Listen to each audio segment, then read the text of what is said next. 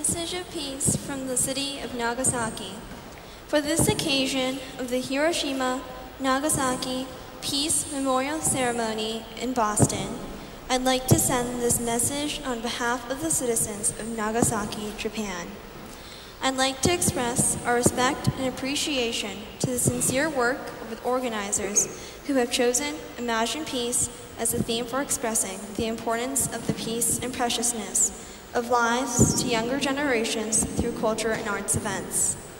At 11:02 a.m., August 9, 1945, an atomic bomb exploded over the city of Nagasaki, took precious lives of 74,000 citizens, injured 75,000, and completely destroyed our city.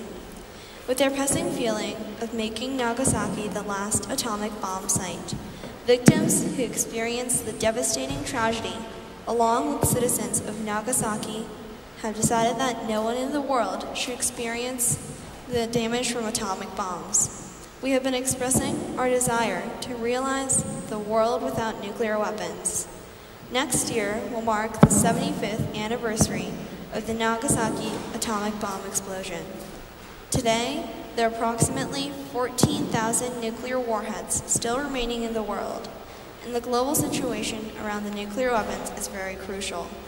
In such time, we, the social citizens, need to get together and raise our voices in order to make the world free of nuclear weapons as soon as possible.